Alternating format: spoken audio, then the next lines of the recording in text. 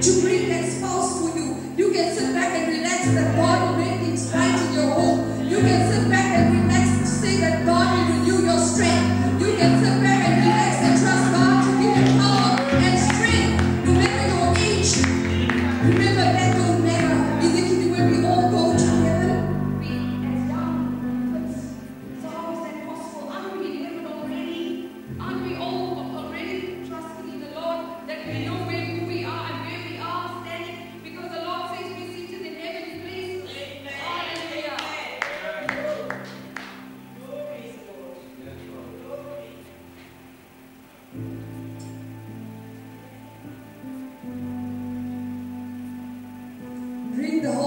tithe into the storehouse, that there may be food in my house. Test me in this, says the Lord Almighty, and see if I will not throw open the floodgates, hallelujah, of heaven, and pour out so much blessing that you will not have enough room for it.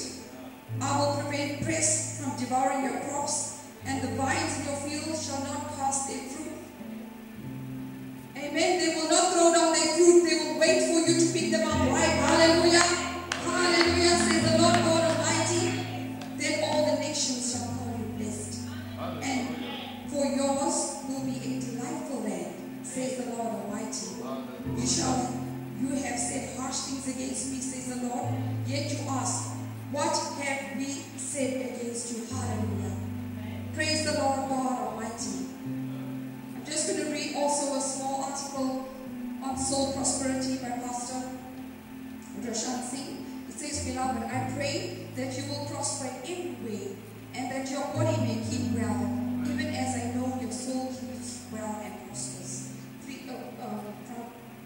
3 John verses 1, chapter 1 verse 2. You must begin at the beginning with regards to prosperity. What do I mean by that? Well, you must first believe that it is God's will to prosper you. Then you will begin to prosper. That's God's will. Hallelujah. Like I said this morning, are we in the curse or in the blessing? Well, the next question is, how does it begin? Well, God is going to prosper you by prospering your soul. Seeds of prosperity must first be planted in your mind, your will, and emotions. These seeds of prosperity will begin to grow and become a great forest, which will produce a great harvest. Let us look at the life of Joseph. He was sold as a slave, but in the midst of his persecution, God gave Joseph such wisdom that he made his own prosper. Later he was put in prison, but in prison God gave Joseph the ability to prosper. This caused him to prosper in the midst of a foreign country, and God did all that through the soul of Joseph. God was able to reveal spiritual secrets that would open doors of success for him. Hallelujah. This success works anyway and everywhere, and will work for you no matter the trial or affliction. Allow your soul to prosper, become teachable, and learn all the secrets you can. Can we say this confession together? It is my Father's good will that I prosper and remain healthy at all times. I accept this blessing in Jesus' name.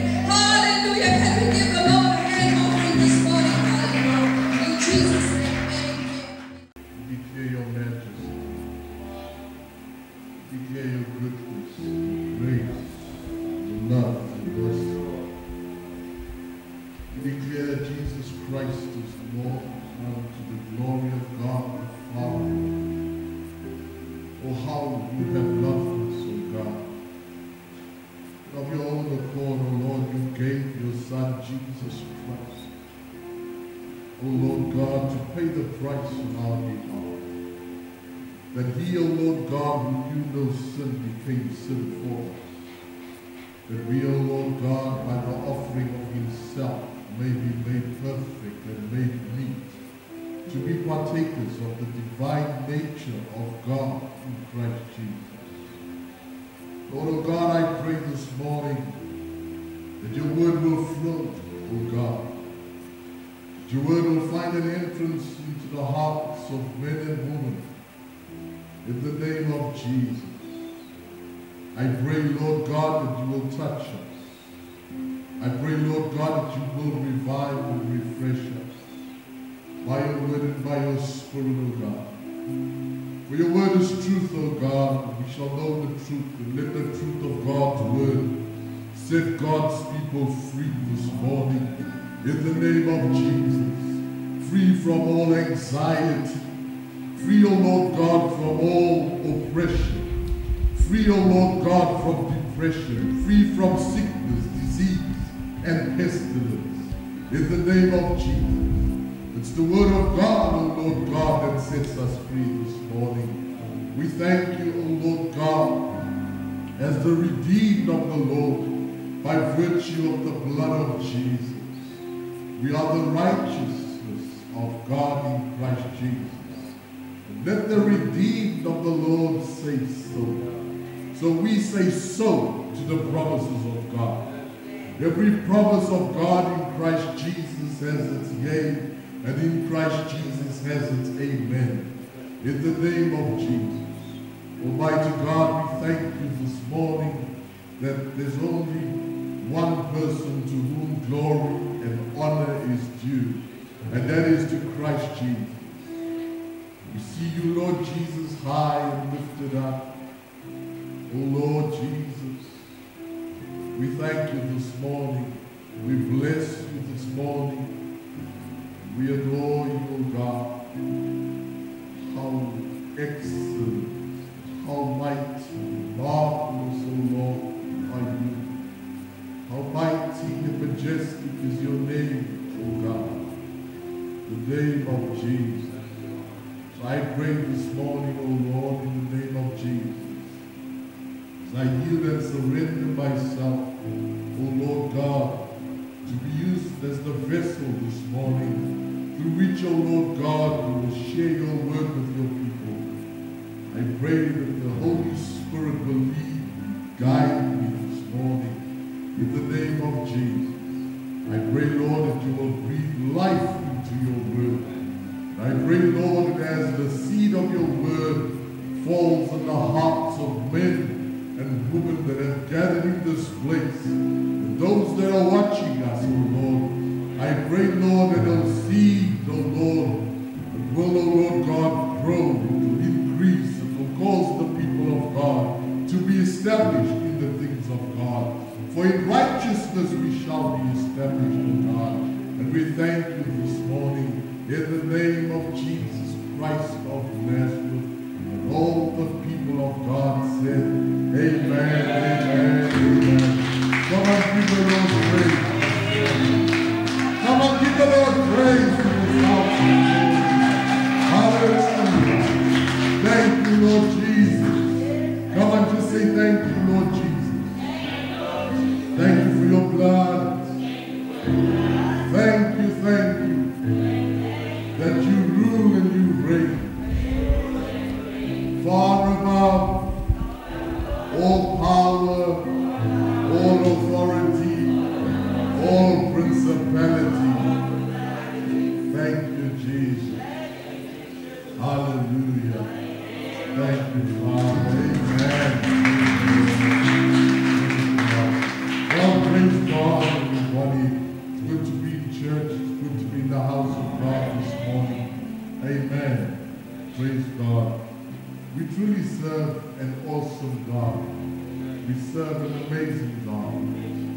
We serve a God who loves us. The Bible says he who spared not his only son, but freely gave him up for us. How much shall he not together with him freely give us all things? Praise God. So I want to share with you this morning that you are in a highly favored position. As a child of God, you're in a highly favored position. You're in a blessed position. It It is a blessing. It is a blessing. It is a blessing. It truly is a blessing to be in fellowship with God. God who created the universe. The God who created all that we see. Amen. It is indeed a tremendous blessing to serve Him and to know Him. I love the words of the Apostle Paul, oh that I might know Him. Oh that I might know Him. The glories of His resurrection. Because there's power in the resurrection. And it's actually, it is actually a shame how many of God's people, I wouldn't say shame, I think the more apt word would be disappointment. It's a great disappointment. How many of God's people cannot partake of what God has already given to us in Christ Jesus, purely because of one thing and one thing only is ignorance. It's ignorance. Hallelujah. Oh, praise God. Truly it is ignorance. People are ignorant. They don't want to study the Word of God. They don't want to hear what God has to say. But they'll hear what everybody else has to say, because everybody else has an opinion. But what does God say? What is God's opinion? The Bible, to the words, to the mouth of God, God spoke His word and He said, my people perish for lack of knowledge. That is ignorance. Lack of knowledge. My people are destroyed for lack of knowledge. Lack of knowledge. Knowledge of what? Knowledge of my word. Knowledge of me, the God who created you. Don't you know that He loves you? Don't you know that it is His will to bless you? Don't you know that it is in God's plan, His greatest desire to prosper you and to give you all things? Yes, we may not have an all-together life, a life that's all together, but God will take the fragments, the pieces of your life, and He'll use that to create a wonderful masterpiece. The book of Ephesians, chapter number 2, verse 10, the Apostle Paul tells us that we are the workmanship of God. We are His workmanship. So God is at work in your life. Though you look around you and you see that all you see is just pieces, but hey, don't focus on the pieces. That's my word of encouragement to you this morning. Don't focus on the pieces or the fragments, the broken areas of your life, but focus on Jesus. He's the centerpiece.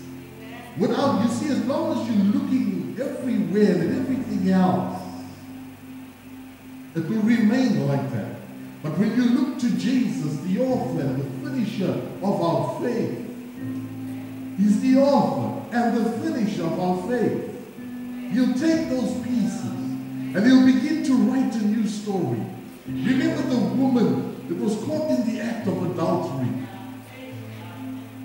When the Jewish leaders wanted to stone her to death, Jesus, when they presented her case to Jesus, Jesus said not a word, but He began to write in the sands of time. And I believe that is what Jesus will do if you'll come to Him and you'll give Him those broken pieces of your life. He'll take those broken pieces and He'll begin to rewrite the story of your life. Praise God. Hallelujah. That after all is said and done, remember the Bible also says He's the finisher of our faith. It is then that Jesus will speak on your behalf. And when you look around, you'll see there'll be no more pieces. Because your life will be put together. And that is what God has come to give us in Christ Jesus. As a child of God, you are not an outsider.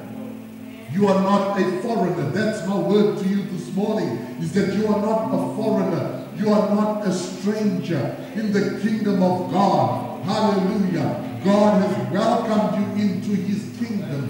How did he do it? By demonstrating his love towards us. In that Christ Jesus went up to Calvary, spread out his hands, welcoming you. Say, welcome home. It's at that point when you come to the cross of Calvary and you see the crucified Christ who paid the price for you. He says, welcome home. Welcome to the family of God. It is then that the Father begins to speak to the angels and say, angels, my son has come back home. Angels, my child has come back home. Hallelujah. Praise God. It was in the Garden of Eden that we find that the Father was walking in the garden in the cool of the day.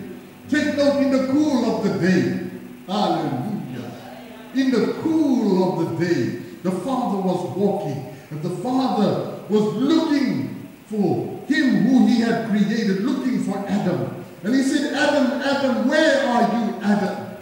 Where are you? He says, I'm hiding. He says, why are you hiding? Because I'm naked. He says, who told you that you're naked? Have you eaten of the tree that I told you not to eat of? Hallelujah. I'm here to tell you, brothers and sisters in Christ, when you eat everything else other than the word of God, you expose yourself to the enemy. You become an open target to the enemy. Hallelujah. But we find again at the cross of Calvary, when Jesus was on the cross, we hear once again Adam crying out, oh Jesus, remember me when you enter your kingdom. He said, verily, verily, I say to you, not tomorrow, hallelujah, not next week, not next year, but truly today you shall be with me in paradise. It is because of the cross that we have come. Come and talk to me. We have a way to paradise because of what Jesus did at Calvary's cross. Hallelujah.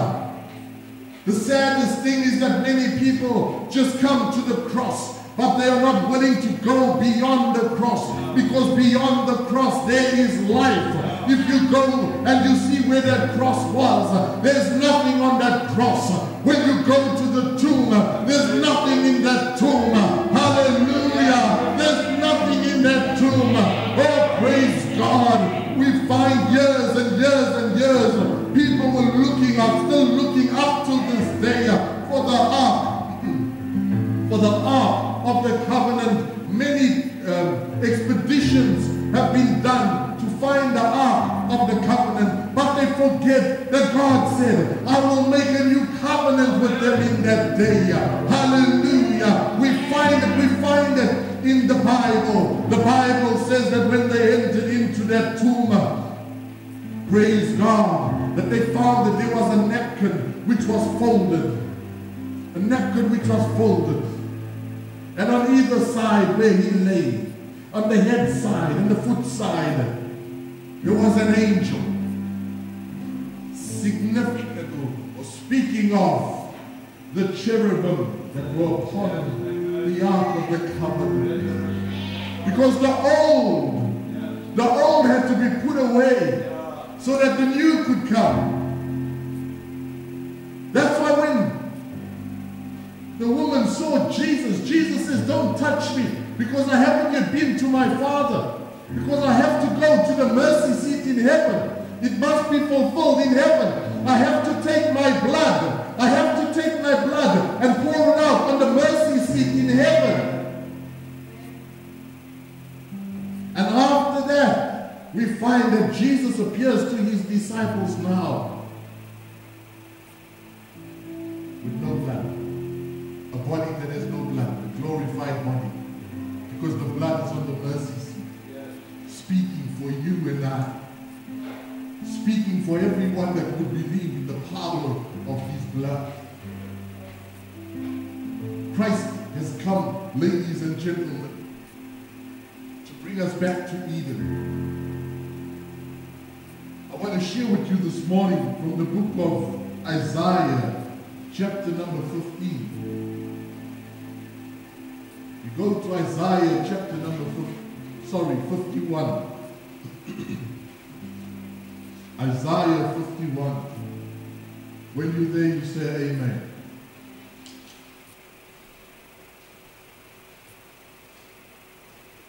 Isaiah chapter 51. Praise the Lord Jesus. Isaiah 51. Praise God. I want to welcome this morning anybody that's visiting us this morning, visiting us for the first time. Welcome. Hallelujah. Who's visiting? If you're visiting for the first time, just raise your right hand so that we can see you. Nobody. Welcome to you, sister. Welcome. Welcome. Amen. Praise God. Hallelujah. Welcome, Sister Anisha, welcome. I thought it was Anisha. You look so alike, like twins. Welcome. Praise God. Welcome.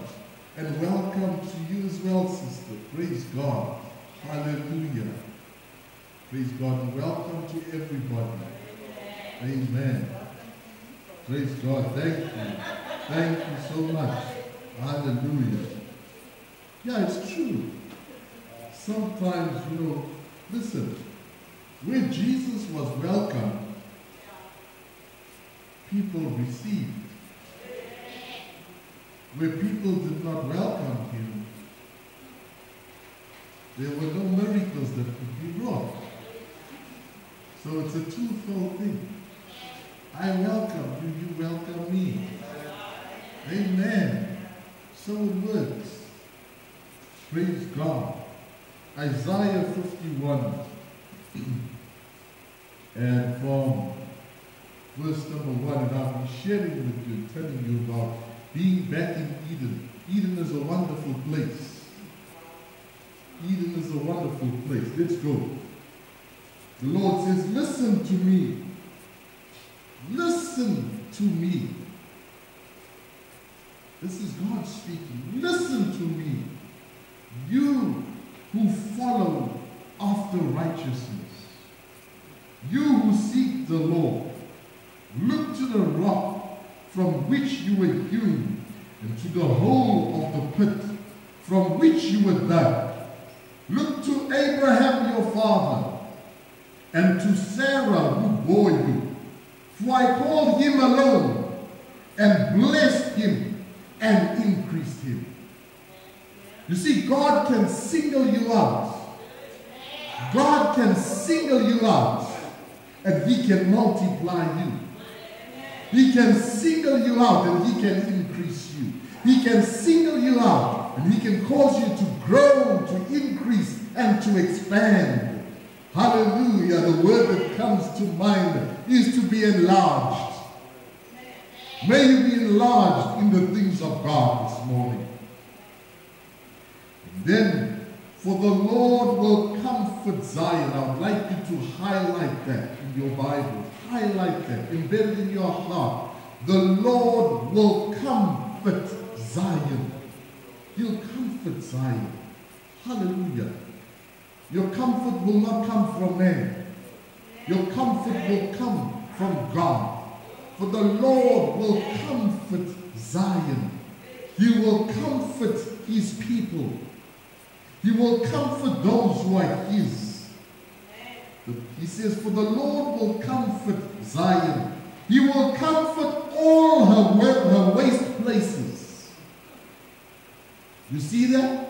All the places in your life that you consider to be a waste, God will comfort that. In other words, God will put the pieces of your life back together again. Say amen, somebody. You may think that, it's probably maybe a family that has been broken or torn apart. But it is God who says, I will bring restoration. It could be somebody who probably lost employment. God saying, I will bring comfort to you. Come and talk to me, somebody. Hallelujah. He will comfort her waste places. Watch this. Highlight this. He will, watch it. He first says, the Lord will comfort Zion. He will comfort Zion. His people. He will comfort all her waste places. You see all those places of brokenness, all those places of dryness, all those places of disappointment, all those places of discouragement. God will comfort. God will fix it. I won't even say fix because He is a creator. He's able to take those ruins and He's able to create something new. He's able to take that which was thrown away and to make it brand new. You could be somebody maybe that society has thrown you away. I mean, everybody has a past. There's nobody who has a perfect past. We've all made mistakes in our past. But one thing, brothers and sisters in Christ, ladies and gentlemen, that I would like to encourage you in this morning is that don't base your life on your past, because you are not your past. The Bible says as far as the east is from the west, so far has He removed our transgressions from us. So my question to you this morning is, when you consider for yourself, if you look to the east and you look to the west, can you tell me the exact measurement of it? You won't find anything on this earth that can give you that exact measurement. And so far has He removed our transgressions from us. Are you getting what I'm saying? So you've come out of that past. You are no longer there. You've been brought into His kingdom. The Bible says He has translated us from the kingdom of darkness into the kingdom of the Son of His light. So you are a child of the light, a child of the day. God will create for you a new thing. I say He'll create for you a new thing. He'll create for you a new you. It'll be a new you. Somebody say that old me is gone. Bye-bye. You should remember that man no more. But you should look at the new man created in Christ Jesus. Hallelujah. Praise God. God wants to give you a good life, so He will comfort all the waste places. He will make. He will make. See that? He's a creator. He will make her wilderness like Eden. You remember in the beginning, when you read in the book of Genesis, how there was nothing on the earth, that it was empty, it was dark. You find as many people right now, probably in their lives, they find themselves in a dark space, in the dark space of time. And you're going through a trying time. But it's in that trying time that you must allow God to speak. You must allow God to speak. Because as soon speaking. The Bible says there was darkness. God said, let there be light. But the original of that specific passage or text, it was just light. Be. Light. Be. In other words, light exists. Light exists. The Bible says there was light.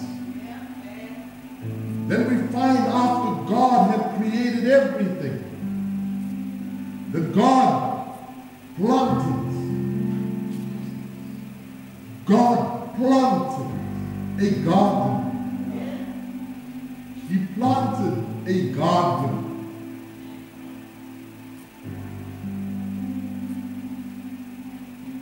Why do people plant gardens? You go anywhere, you'll find there's some form of garden. When you consider what a big difference a garden does, consider a piece of land on which a home has just been built. And there's only weeds there, it doesn't look nice. So they eradicate the weeds and then they plant the grass.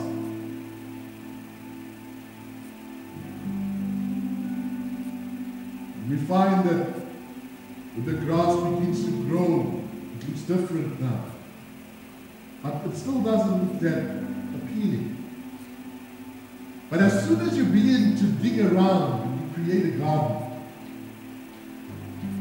you plant a rose bush. That's a big difference.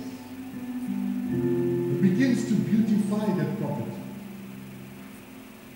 It looks beautiful. It's beautiful to behold. You find oftentimes, that people will drive past a home and they look at the garden. They'll even stop, make a U-turn to go back and look again. Say, what a beautiful garden. See, so garden is something beautiful. Now here's the thing, God, our Father, creator of the universe, he planted a garden. How beautiful that must be. There's no landscaper alive that could ever scape a land or a property to equate to that which God had planted. Why do people plant gardens? Very often it's so that they can also survive, because that's where they get provision from. I mean, everybody, you hear them complain. Oh, the price of potatoes, the price of tomatoes, the price of vegetables. I mean, you consider yourself. Consider the price that you're paying on vegetables today to a few years ago. You're paying the exact same price as what you paid for meat. It's what you spend on vegetables. So you find people they plant a garden for crop, for survival. Here's the thing, God has planted this garden, Eden. Then he creates man out of the garden. And he brings man into the garden, into what he has already created. All man had to do was to tend the garden. Here the Bible says he will make her wilderness like Eden. Eden had provision for man.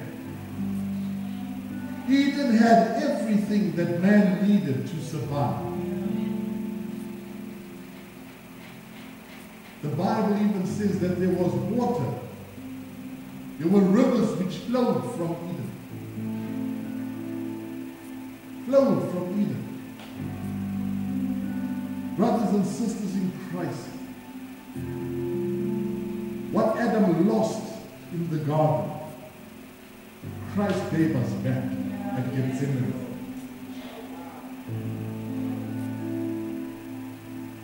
You see, the thing is, he says he will make a wilderness like Eden. Eden is symbolic of fellowship. Eden was a place of fellowship. That's why when they often refer to people who love God as people with green fingers. You know what I'm talking about? They say, oh, that one got green fingers. Anything they grow, anything they plant, it grows. They have green fingers. You find that you go to some homes, you find that people have plants. I remember when I was growing up, there were some homes, it looked like a forest, but it was not the plants that they had. Plants that creeped along the wall and all looked beautiful. But here's the thing. If you ask any person with green fingers, they'll tell you they speak to their plants. They speak to their plants often.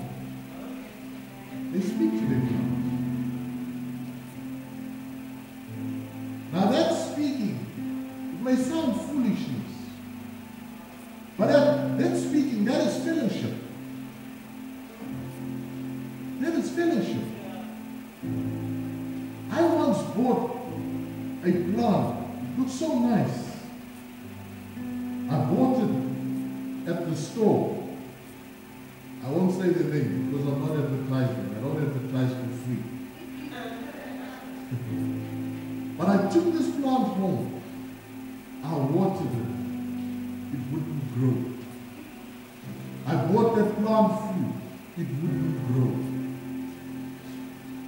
And people told me, no, put it there, put it there, and it didn't grow. Eventually, I got so sick of this thing because the people who tell you put eggshells, put tea bags, all that. It didn't work. And then I forgot about this plant. I never remembered it. It was gone. Forgot. One day, I so happened to go behind the room divider that we had in the lounge, place to walk. There was this plant, budding. Leaves were green.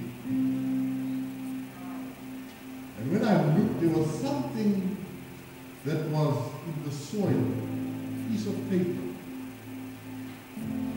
At that time, I think Kurt must have been about 6 years old.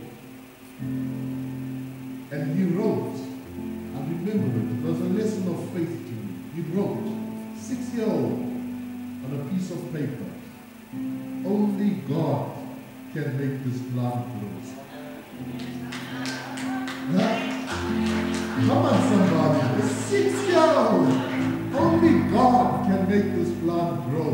Everything that I could find in the store never worked. But here's a 6-year-old that took a piece of paper and some ink and wrote some words and put it on that plant. And he tended that plant. He had faith in God that God would resurrect that plant. You see, so Eden represents fellowship. It's a place, it's a garden where God wants to speak to those who belong to Him, to those who are His, to tell you that, listen, come and talk to me, somebody. You read the book of Psalms, you find that you'll be far from affliction. You'll be far from tyranny when it comes. He says, only with your eyes will you behold the reward of the wicked when it comes. Why only with your eyes? Because you are seated together with Christ in heavenly places. You are above the circumstances. So you are looking from afar. So you are far from that. You'll be laughing because he who is seated in heaven laughs. Hallelujah. That is fellowship. That is where God tells you. You know, I don't want to mention suburbs, but if you've watched that program, that movie, The Lion King. If you watch you've all watched The Lion King. It's not a sin if you've watched it. I've watched it. It's okay. Right? But here's the issue is that young Simba, when he was still young, Simba was the young lion. You remember that when he sat with his father, you know, they were sitting and looking off into the sunset. And there was some folk, you know, and that's where he was speaking to Simba and telling him about, you know, those places. You don't go there. And then people kind of took that and they kind of, they tweaked it a little bit. And they said, what's that place over there? And then they started picking on certain suburbs we have. They say, no, that's that place, you don't go there. Okay, let me pick on. Okay, let's just do it collectively. They say, what's that place there? Oh, that's Newcastle. You don't go there. You with me? So, in Eden, God wants to have fellowship with you. God will tell you, listen, my child, this is the way, walk in it.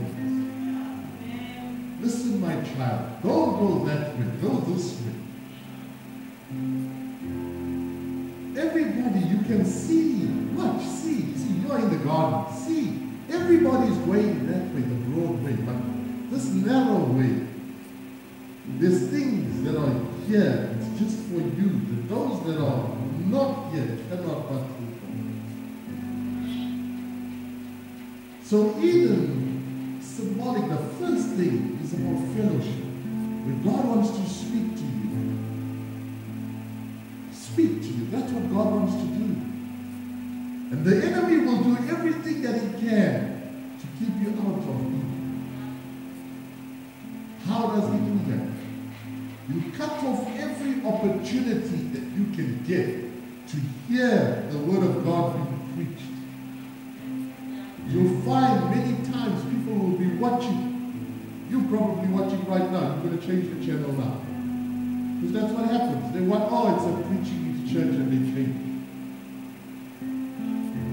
You find people, before they even go to a church, they'll ask, how long does that church take?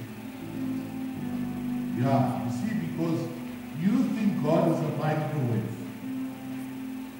You put it in 1 minute and you press stop. Let me tell you, there's a big difference. You know the popcorn that you buy and you make it the old-fashioned way? The one where you take the pot, you put it on the stove, you put some oil there. Oh yes, you put some oil. And then you got to put some heat. And then you take those little seeds, you pop it into the pot, you cover the lid. Here's the thing, God has you covered. No matter what you're going through, no matter how hot it may seem, no matter what the temperature may be like, you have the oil of gladness. It is the Holy Ghost. Are you hearing me, somebody? Yes, the heat may be coming, but the greater is he that is in me than he that is in the world. Because it doesn't matter how hot it may be. Yes, it may seem as though that there's a lid over me, but God is in control. God has me covered. Are you hearing me, somebody? There's a set time. There's a set time that you're going to start popping. I say you're going to start popping. The church of God is about to start popping. Oh yes, it doesn't matter what the enemy may have brought against the church. I believe that in this hour and in this time, the church, the real church, the true church is going to start popping, popping, popping, popping.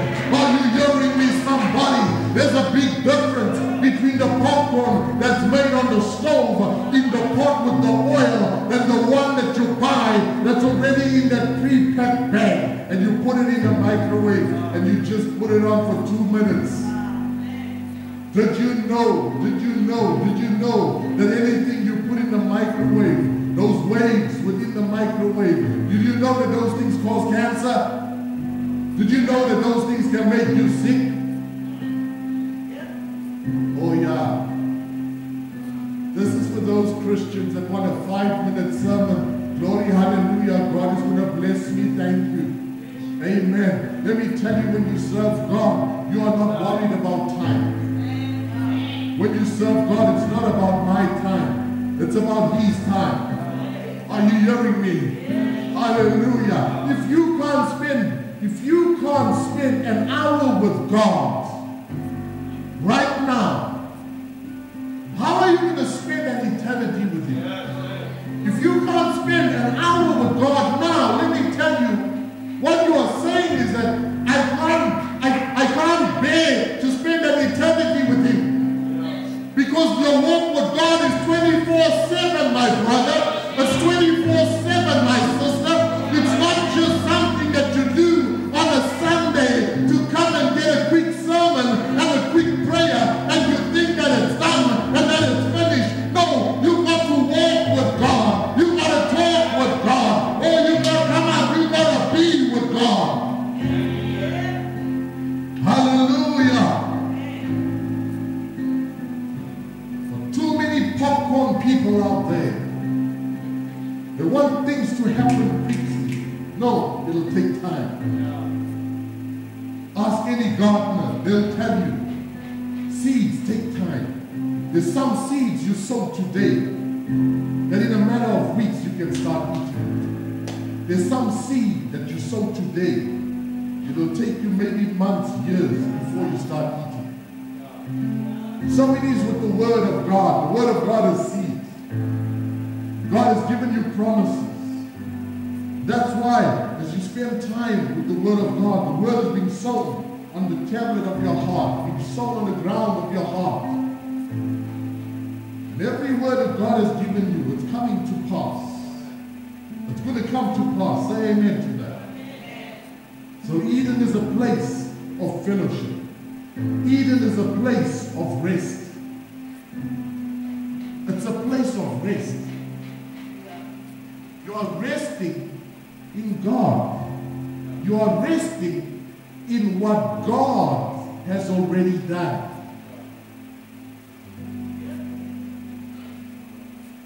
I mean, God didn't create Adam and then bring him in the garden and say, Adam, now listen, you see this one here? This is a mango. Adam, it takes so long for the mango, and you've got to wait so long before you can start eating it. That one there, Adam, that is now cabbage. Now that one's going to take, no. God created already. When He created the finished product. That's why He says, I am the Lord. Declaring the end from the beginning. He created it already food. Adam saw, mangoes, I can start eating. But as I eat, I want to remember, I want to sow.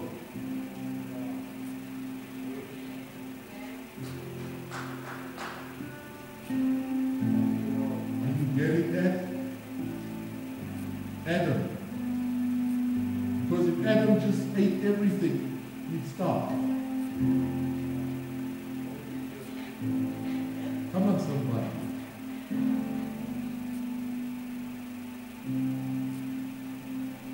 See. You think I'm talking about the offering? No.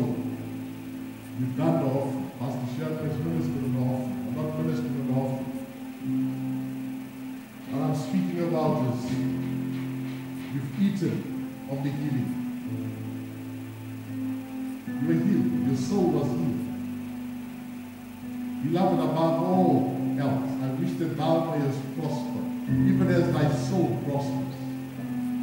The day you received Jesus Christ as your Lord and Savior, you were healed. You were delivered from sin.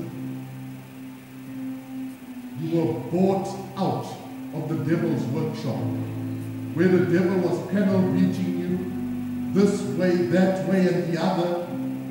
God bought you out. God started now working with you, brought you out of that. So now, you've got to start, how do I eat the healing? I've got to find the scriptures on healing. I've got to find the scriptures on restoration. I've got to find the scriptures that deal. You see, the more time you spend with the Word, the more you become acquainted with what is available in the garden.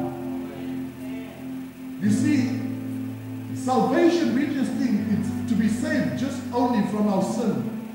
But man, it is so huge. It is so huge. It's such a glorious gift. That's why God desires that all men should be saved. He wants all to be saved. And it's only through spending time with the Word of God that you can see what belongs to the righteous.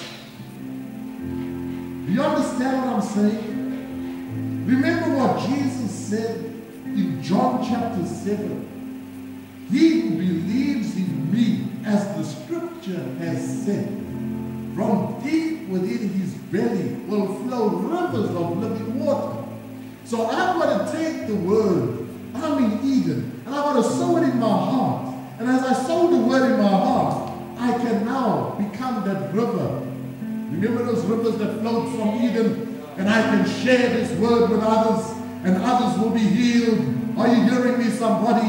Others will prosper. Others will be blessed. Why? Because I'm blessed. Oh, talk to me, somebody. Hallelujah. You have a blessing that is upon your life that the world is waiting for. The Bible says creation is waiting. It is groaning for the manifestation of the sons of God. Creation is waiting, is waiting. We have a world out there that is waiting to hear a word from God. You don't know it. Let me tell you, somebody.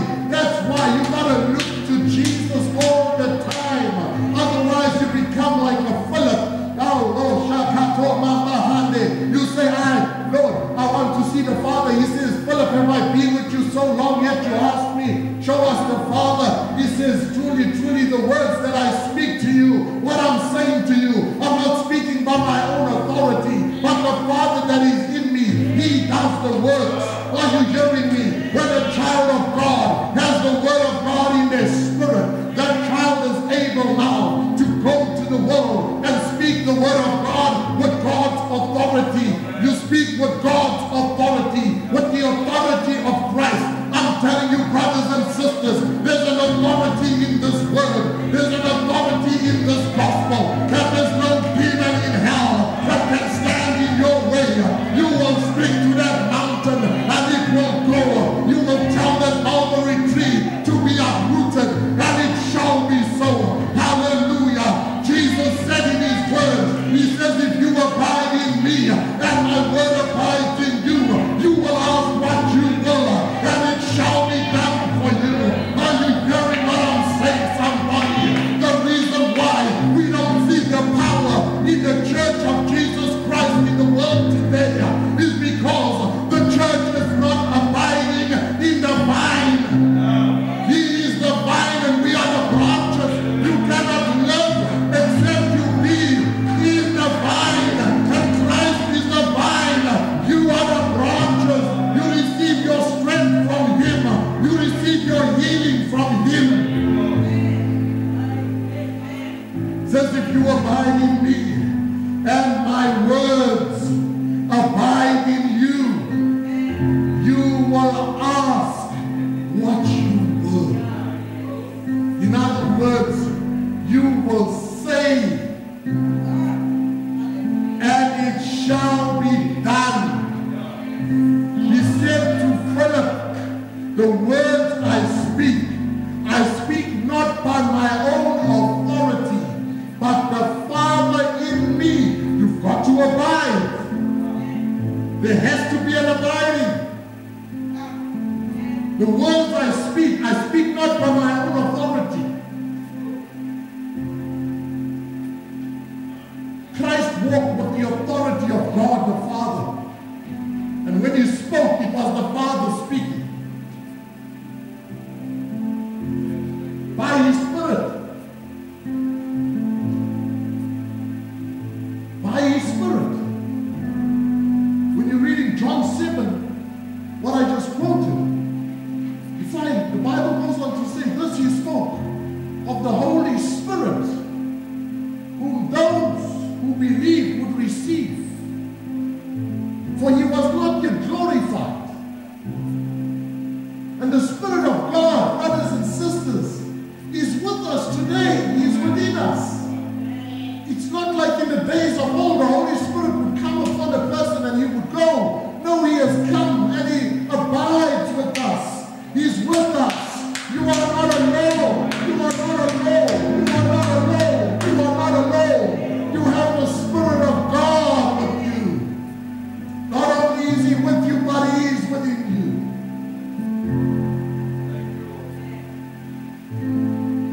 So you'll begin to speak, and it shall be done.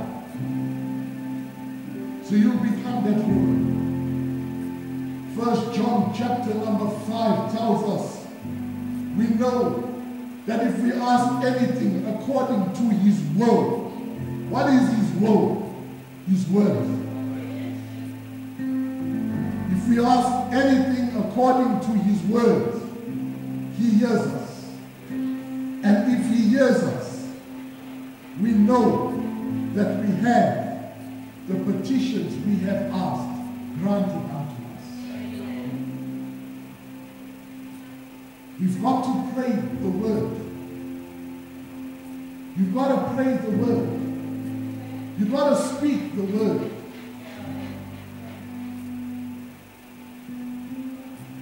You see, Jesus taught us the secret in the Lord's Prayer. Thy will be done.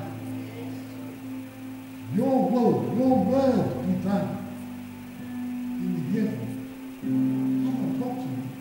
Your will be done on earth as it is in heaven. Thy will be done on earth as it is in heaven. You know what? You are in such a blessed position that you are in heavenly places in Christ Jesus. That you speak with authority. When you speak, you are speaking from heaven, commanding earth. When you pray, you are praying from heaven, commanding earth. He says, whatsoever you bind on earth shall be bound in heaven. Whatsoever you loose on earth shall be loosed in heaven. How about you this morning? I know we bind sickness and we loose healing. We bind poverty and we release wealth. But how about you this morning saying, I loose myself from every earthly word. I loose myself from every word that is contrary to the word of God, that has been spoken concerning my life, that has been spoken concerning my family, that has been spoken concerning my future, that has been spoken concerning my destiny. I loose myself from all words of negativity. I loose myself from all words of doubt. I loose myself from all words of fear. And I bind myself to the word of God. I bind myself to the promises of God. Are you hearing me, somebody? I bind myself to the promises of God. I bind myself to the word of God. You see, Rahab, she had to take that scarlet thread, threw it out the window. Why? She bound herself to the promise. The woman that had an issue of blood, when she pushed through the crowds, oh yeah, there's some people you have to push out of your way in the things of God. Are you hearing what I'm saying? There's some obstacles you've got to push out of the way. Why? Because if I can just touch the hem of his garment,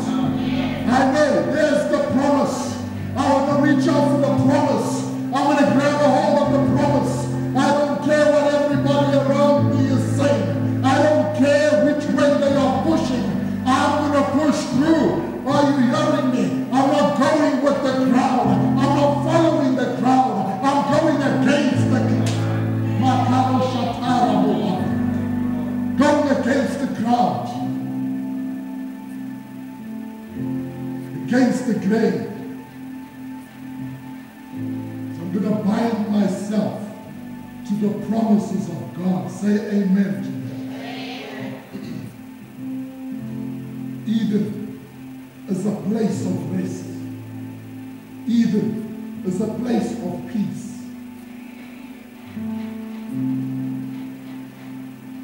Hallelujah. It's a place of peace. It's a place of healing.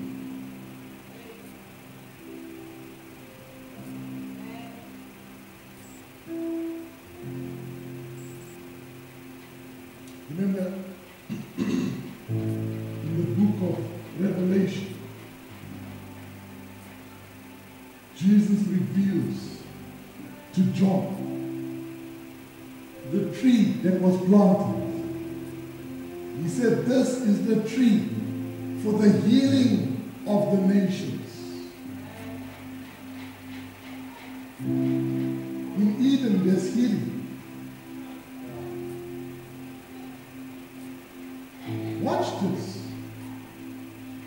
In Eden, not even the serpent, the venomous serpent, could bite Adam or Eve.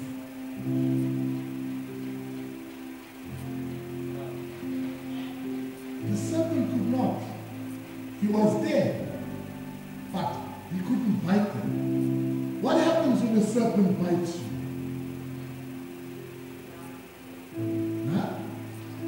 Have you seen somebody that's been bitten by a serpent? What happens? Not even a serpent. But that serpent of old, all he could do, he couldn't curse them because God had already blessed them. He couldn't curse them. So what did he do? He came with suggestion.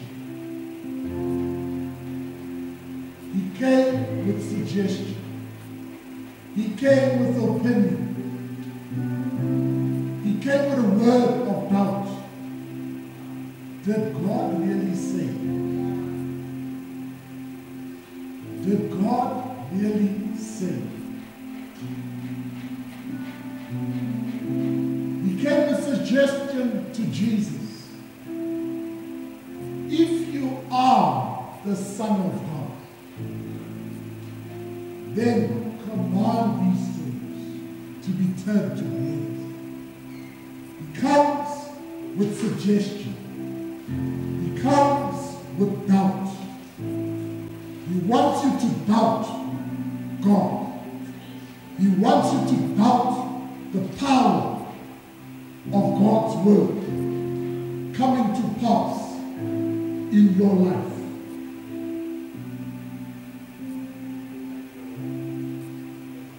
You see, in Eden there's healing. The Apostle Paul landed on an island and was preaching the gospel. And one of the most venomous snakes on that island bit him whilst he was preaching.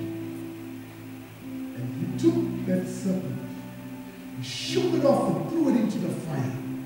And he carried on preaching. The people were shocked. Because Paul understood the benefits and the rest he had in Christ, who brought him into Eden.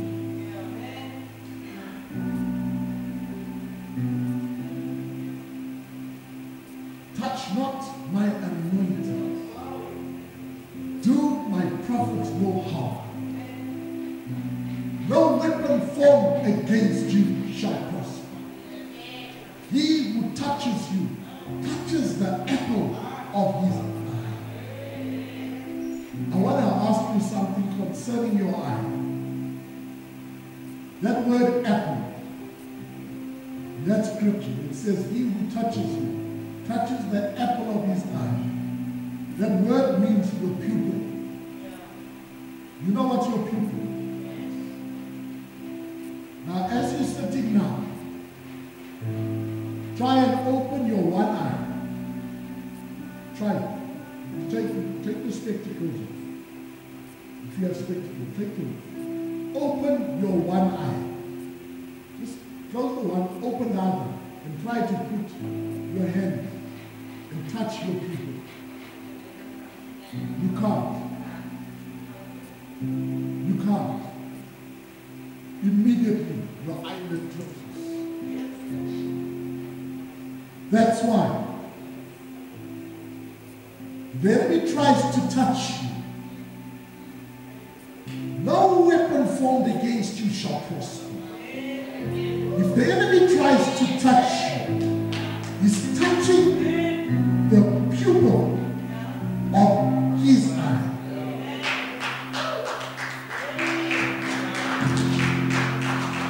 Oh boy. The pupil of his eye. That means as soon as the enemy tries to touch you, God closes. God closes. He can't touch you. Can't touch you. He can't harm you. He can't destroy you.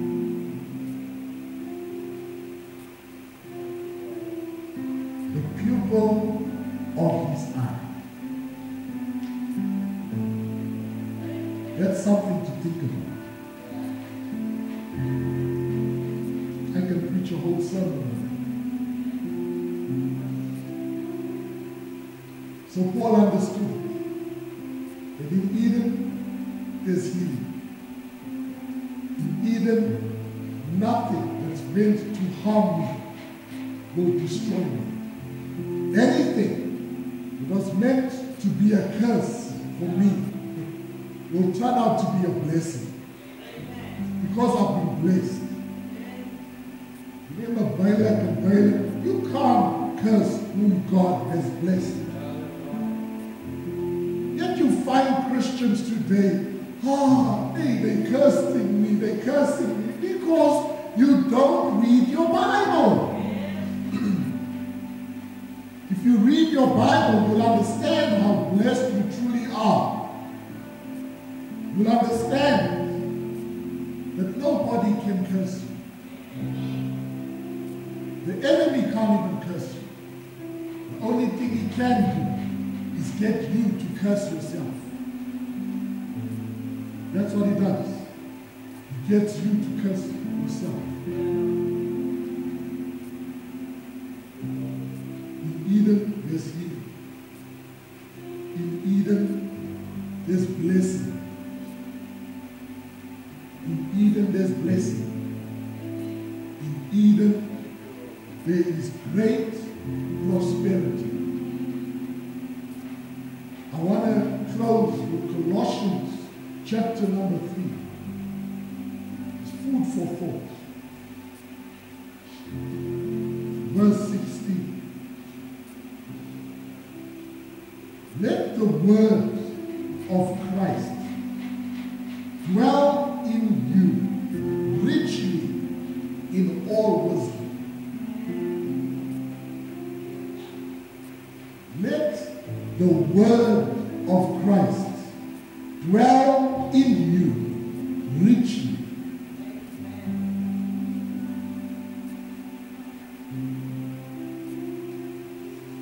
Why?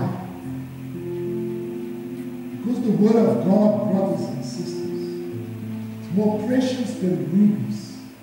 It's more precious than gold or silver. More to be desired is the word of God than any earthly riches.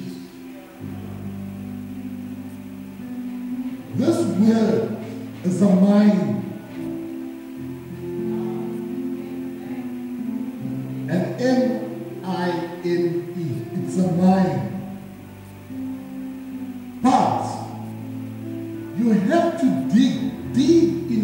words.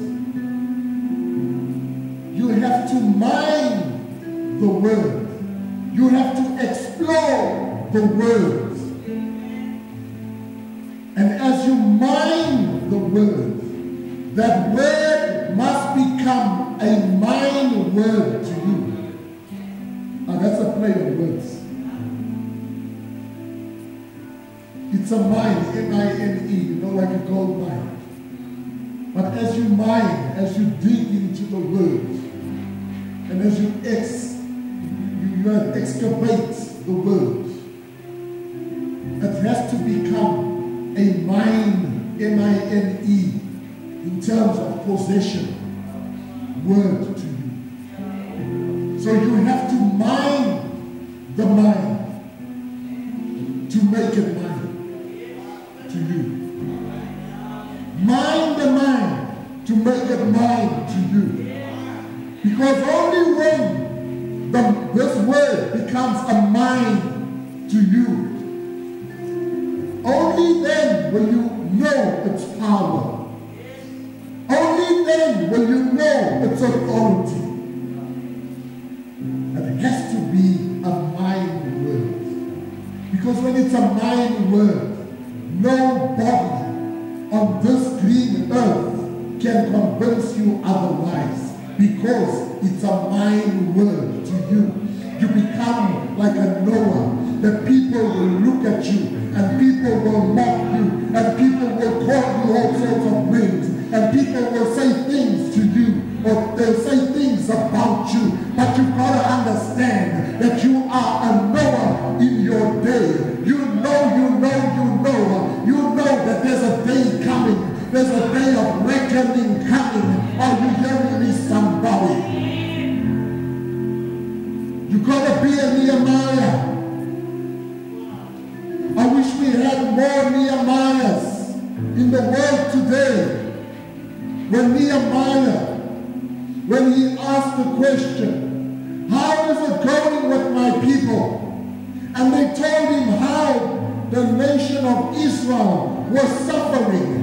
We find, brothers and sisters, that it grieved the heart of Nehemiah, that Nehemiah began to pray. It grieved his heart that he had this desire to go and rebuild the ruins of Jerusalem. But we have in our day people that when you hear of somebody's downfall, or someone's marriage didn't work out, someone's business didn't work out, someone's ministry didn't work out, someone's job didn't work out, someone's family didn't work out, someone's plan didn't work out. We find that we live in a day and an age where there's no Nehemiah, where you hear these things and you begin to mourn. Because Jesus says, blessed are those who mourn, for they shall be comforted. When you see your brother pray, the Bible says you ought to pray for your brother. Pray for him.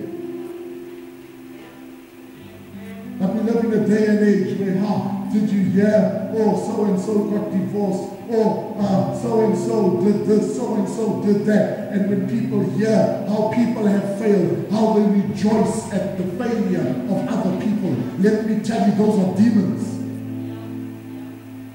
Anybody that can rejoice at the downfall or the destruction of anybody is a demon, is under demonic influence. Because that is the whole agenda of the enemy, is to steal, is to kill and destroy. Because once he has stolen, once he has killed, once he has destroyed, then he has a party. Those who party about someone else's destruction ought to question themselves on whose side are they really. When you hear things like that, or someone fell ill, someone is sick, or someone is at the point of death, you say, yeah, because of they did this, because of the, oh yeah, you God, you know everything about that person's life. You know what they did from the time they woke up this morning. You even know whether they had Kellogg's or whether they had Maltabella. You know that. And you know what they did before they went to sleep. That's why you can say, yeah, because of this. The Bible says you should go on your knees and you should have compassion on the weak. You should pray for them. You should bring them before the Lord. I'm just thinking now, how many people are dying prematurely because people are not praying for them?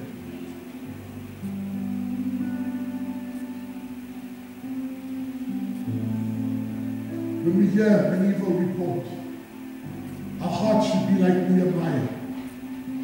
Oh Lord, comfort Zion. Comfort brother so-and-so. Comfort sister so-and-so. Comfort pastor or evangelist so-and-so. Comfort them. Make the desert places like Eden.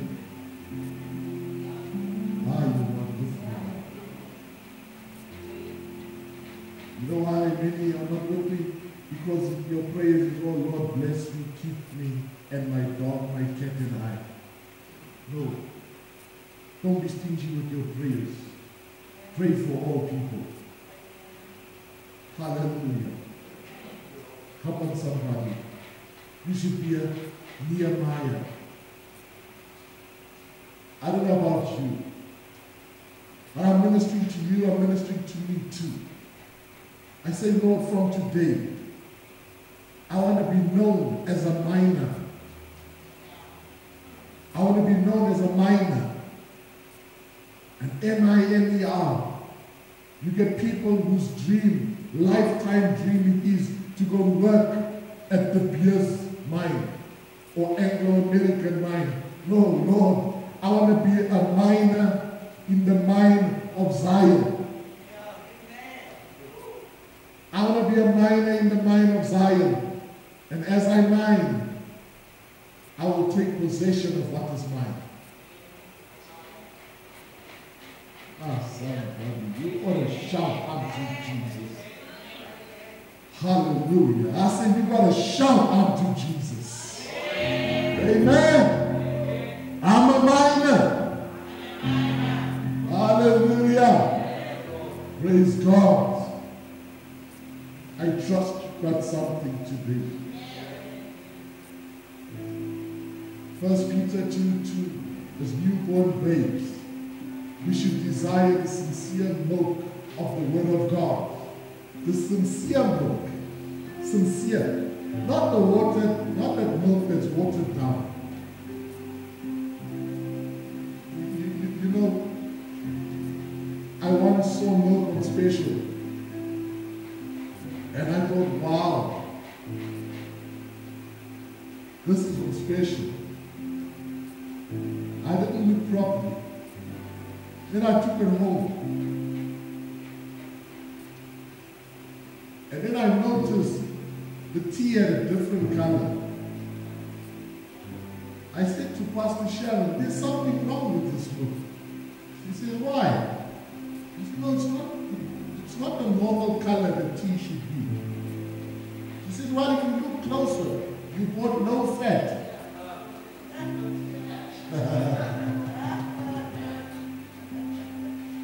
See that? You bought no fat. The fat was extracted. I'm not trying to say, you understand what I'm saying. I'm just saying something. As a child, one day I remember we had visitors and I was told to make coffee. And I was making the coffee. Man, and I put this milk and put this powdered milk and put it, and it just wouldn't change color. The milk would just float at the top of the mug. Until I asked and called my mom. I said, come see this thing. I'm trying to. And she looked and she said, hey, that's not the powder milk, that's the mealie meal.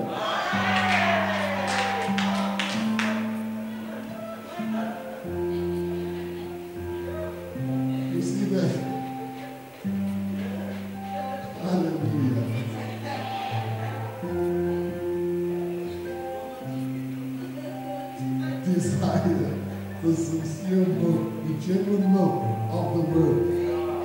He goes on to say that you may grow thereby. So that you may grow. God's plan is that you should grow. God's plan is that you should flourish. God's plan is that it shall be well with you and your children and your children's children. He says, with long life will I satisfy you. I mean, you know, sometimes you consider yourself to be old, advanced in years. But you know, when you spend time with God, He renews your youth as the eagle. You know, there are folk who are serving God for a very long time. And you look at their age. I'm looking at some of you here now. There are people in their late 30s, early 40s, that look older than you. Because out there in the world, out there in Eden, out of Eden, out there in the world, out of Eden, there is battering, there is hammering, there is strain, there is stress, there is everything bad under the sun. But in Eden, there is rest. In Eden, there is rest. That's why people will look at someone and they say, wow, how old are you? I mean, there's times you want to take out your ID and say, hey, that's my real age. Say, hi, how? Oh yes, you used my youth as the eagles. Sarah was 100 years old and she looked sweet 16. Are you hearing what I'm saying?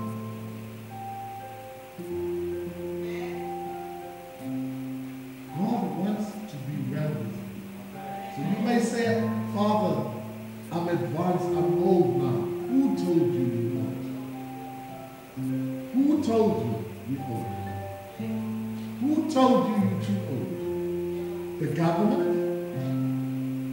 Oh, Father, I retired. Who told you to retire? Come on. Just think logically. Be careful of the words we use. What do the words re mean? Re. It means again.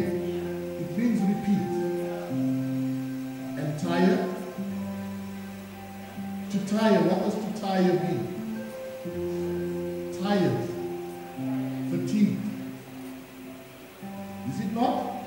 T-I-R-E is what? Tired. So you say, I'm retired. So in other words, what you're saying is, I've lived a tired life. And I'm going to live a tired life again. That's why who told you? Honey, baby, I don't retire. I refire. I refire. I always have the fire, and I always have the fire. Are you hearing what I'm saying? Hallelujah. Praise the Lord, somebody. God wants it to be well with you. Oh yeah. So you can say, yes, I may be advanced in years, yes. But God can give me at 80 what I trusted Him for when I was 16, because He says, I will restore to you the years that the locusts have eaten. The worms, come and talk to me, somebody. He's a God of restoration. So you can be at 80 and God can give you what you were desiring when you were sweet 16. He can give you what you were desiring when you were 30. Because that's the kind of God we serve. Hallelujah.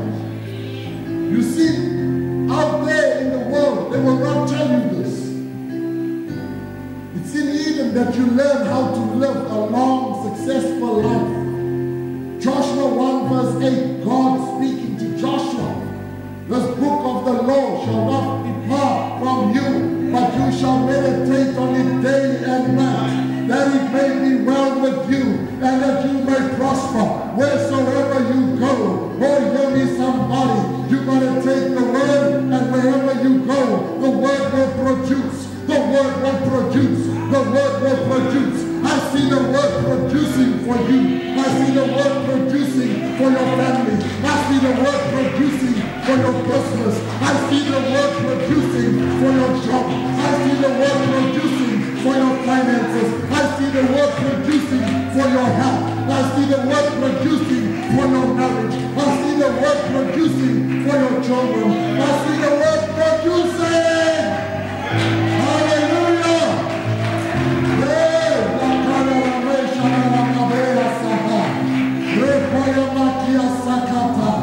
Come and stand to your feet.